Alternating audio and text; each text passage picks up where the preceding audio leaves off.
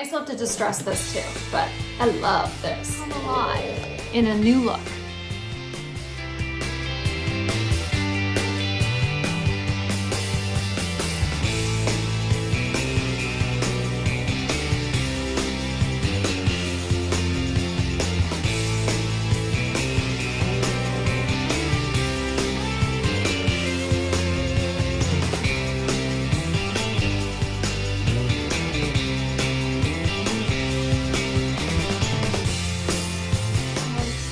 Very sweet, and I usually bring biscuit down here to do my sign off. Well, tonight I'm going to bring bacon, right? Hi YouTube, it's Bethany from Madeline Jean Antiques and Restoration. In this video, I'm going to continue my Back to the Basics series. So this is the second video. My first video, if you go back to my first video, was just the one prior to this one. I talked about prepping your pieces of furniture before you paint them, and I went all into that, how to do that correctly. In this video, we're going to talk about paintbrushes. What paintbrushes have I found over the years to work the best, along with other types of brushes for other methods like applying top coats and applying stain. So we're going to go right into this one. Let's go. Okay guys, we're on the other side of my workshop and I am just about to embark on painting the side of this dresser, and I thought, you know what? Let's start the second video for my Back to Basics series. Somebody mentioned in the previous video, on my prepping video, like about paintbrushes, what paintbrushes I use and what I would recommend. So if you're new to my channel, I've been doing this for a little over 12 years. And when I first started out, like many people, I just put in Amazon chalk paintbrushes, and up came these. I used to paint with these. So the first few years, I painted with these round chalk paint brushes, and I always was frustrated with these for a couple of reasons. They shed, and I hated that. I was always picking out bristles in my paint finish. Couldn't stand that. Right now, I can see, oh my gosh, there's probably 1, 2, 3, 4, 5, 6, 7, 8, 9, 10. So there's probably 20 bristles that I can see right here that are about to fall out. So I'm making my point. These brushes shed a lot. I always found I couldn't get a smooth finish. I always saw brush strokes within my painted finish. So then I saw a person that paints furniture recommend these other brushes, and I fought it for the longest time because I am one of these people, whatever's trending, whatever's popular, I like to do the exact opposite. I've just always been built this way. There's something probably deeply psychological to that, I'm sure, probably trauma related, I don't know, but I've always kind of beat to my own drum, and I'm like, okay, everybody's using those brushes, well, I'm not gonna use them. And they were a little spendy on the higher end. So I just kept painting with these, and then one day I was just like, I've had it. I'm done trying to pick bristles out of my finish. So here are the brushes that I only paint with now. I have been only painting with one brand of brushes for the last, I'm gonna say 6+ years. They're the Klingon brushes. If you haven't heard of them, they're absolutely amazing. I did a review of them after I bought my first one. You'd have to go into the depths of my YouTube videos to find them. But you know what I'm gonna do? I'm gonna put the link to that old video under the description of this video so you can find it there. But this is what the Klingon brushes look like. You can tell I have really put this one through a lot of work. Look at that. The finish is like eating away on the handle of this brush.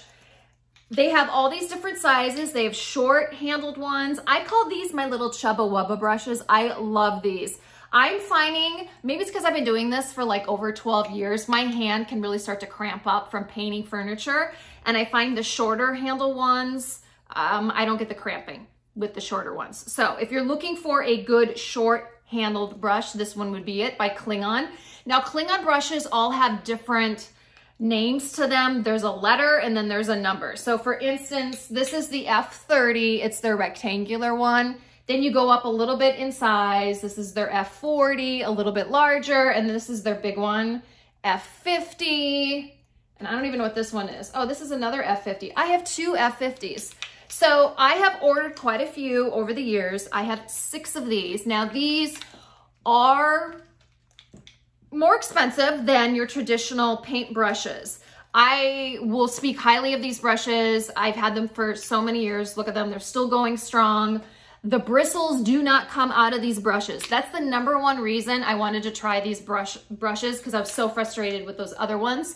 And I must say, not one bristle has come out of any of these brushes. I absolutely love them, and I can't talk highly enough about this brand of paintbrushes. So if you're just starting out, trust me, get yourself one of these. I mean, either start with their small, short one. This is called the S30. I think the S stands for short. Not sure, I'd have to check with Klingon with that, but this is their S30. Get one of these, or get a medium-sized rectangular one. That way it can cover a good area on your piece of furniture.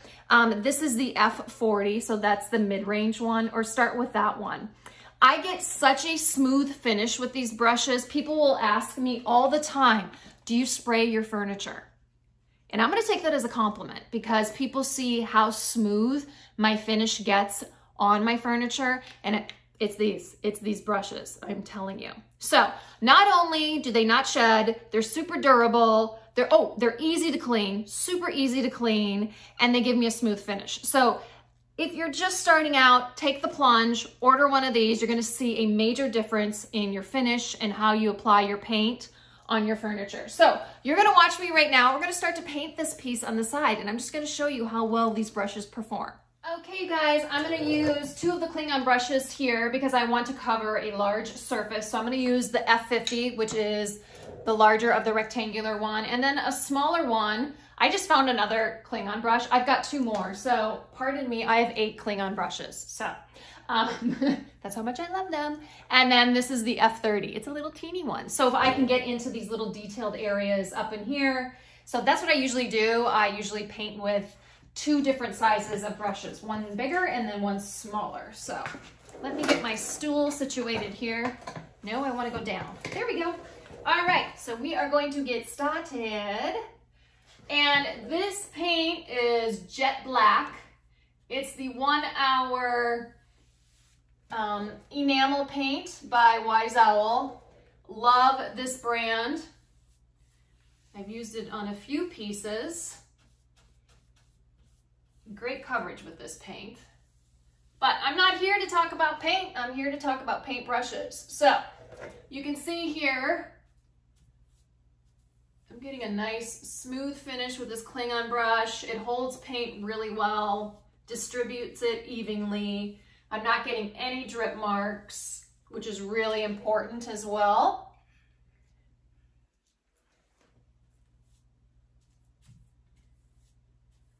Look at that. And I just overlap my paint strokes just a little bit. Kind of like if you mow the lawn, you kind of overlap a little bit. I also will lightly, did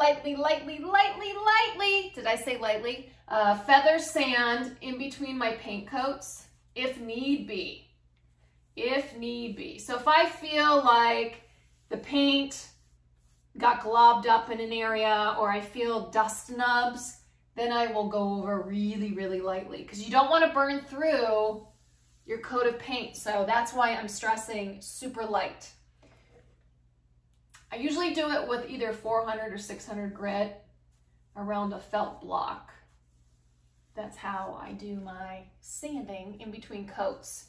And that's a great trick to get really smooth finishes, is to do that. Sometimes you don't need it, it all depends.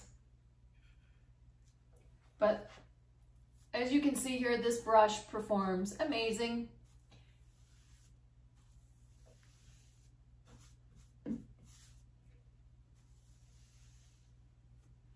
And I will post a link below my video description of where you can order these on Amazon. I believe you can order them on Amazon. I've ordered them from other creators in the past. Some people have websites. So it's been a while since I've purchased a Klingon brush, so I think they're on Amazon now. I believe the company is based in the UK, which is kind of cool. So yep, I was converted to a trendy brush, which I didn't want to do. And I didn't want to jump on any bandwagon. You know how that is. Someone introduces a new product and you're like, all right, sure the brush doesn't shed. Sure, it's this great thing. Well, I gotta tell you, this one lived up to the hype so much that I bought 8 brushes in total so far. There you go. There's my first coat. Smooth, went on great. Well, just this section right here. I'm gonna continue painting, but I don't wanna bore you with all my jibber jabber. So there you go, paintbrush, cling on brush. Now we're gonna go on to some other brushes that I use that I think are great. Okay, a second brush that I use quite a bit is just a basic 2-inch foam brush. I use this to apply all my top coats. This is another thing I get asked by people. I do a lot of sanding the natural wood on the top piece of furniture, also on drawer fronts. You can see with both these pieces behind me. And I get a lot of people that ask me, do you spray your top coat because it looks like a mere glass finish? I simply use a 2-inch foam brush. Most of the time I wrap a foot nylon booty around the brush. I might be doing that for my third video here to show you that method close up and just strictly concentrate on that method. I might be doing that. So you might be going, what is that? I'll show you in my next video. But 2-inch foam brush, I use this product a lot in my oil-based finishes. This is by General Finishes, Armor Seal. This stuff is amazing, love it. I used it to do the top coat on this dresser, also on this gorgeous antique buffet behind me, and I simply applied it with a 2-inch foam brush. So if you're starting out, cling on brush to paint, 2-inch foam brush to apply your top coat. I also use a 2-inch foam brush when I apply my stains. I know some people like to apply a stain with a rag. To each their own. For me, I prefer to use a brush. I find I waste less product. I did try when I first started out using a rag, and I found that I used a lot of stain that way, and I find using the 2-inch foam brush, I'm wasting less stain. So I'm trying to think other products that I use this with. Stain top coats, yeah.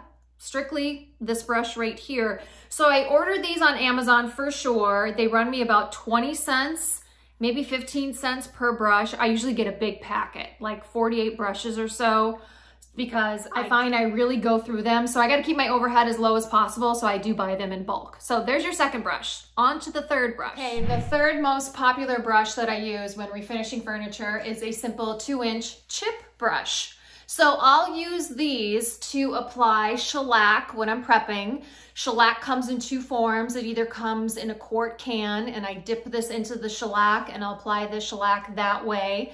The reason I use these with shellac is because shellac usually ruins a brush.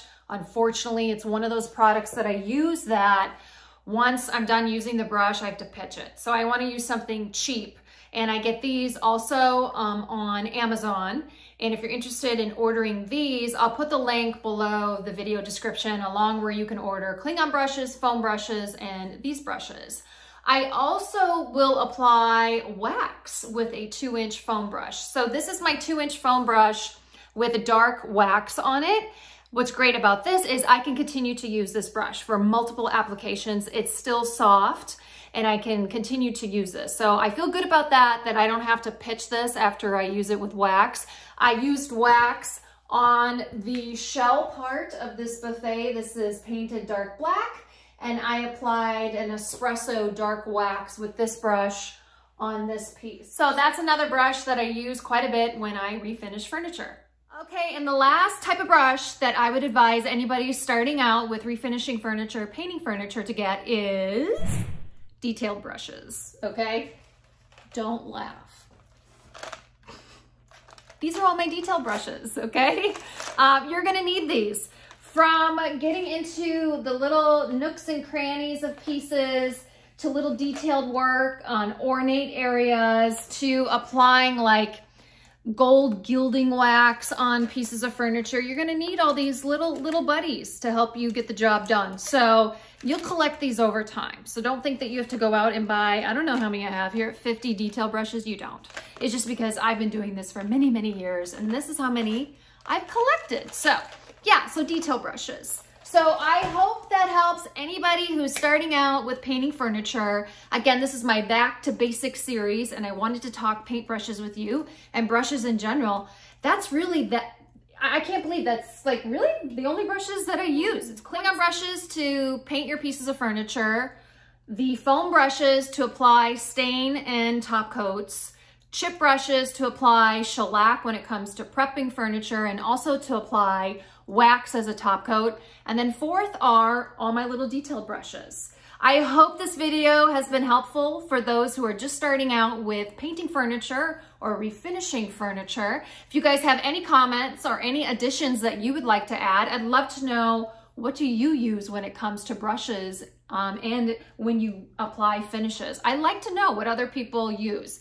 Again, this is just what I use here in my workshop. I would love to know what others use. If you've been doing this for a while, you may have a paintbrush or other brushes and methods that you use to apply top coat stain. I'd love to hear them. Let me hear you in the comment section. If you guys have any questions, leave me a question. I'm happy to help you guys here. That's what I do here at my channel. I'm here to help those that are just starting out in the daunting world of refinishing furniture. There's a lot to take in. That's why I'm starting this series called Back to Basics. This is the second video. I think my next one, I think I am. If you guys are interested, let me know. I'm gonna show you how I apply my top coats using the 2-inch foam brush and a nylon booty over that brush, and why I do it. So thank you for joining me here at Madeline Jean Antiques and Restoration. We'll see you guys soon. Bye-bye. On me, I forgot to bring one of my dogs down here to do the sign off, probably because it's gotten colder here.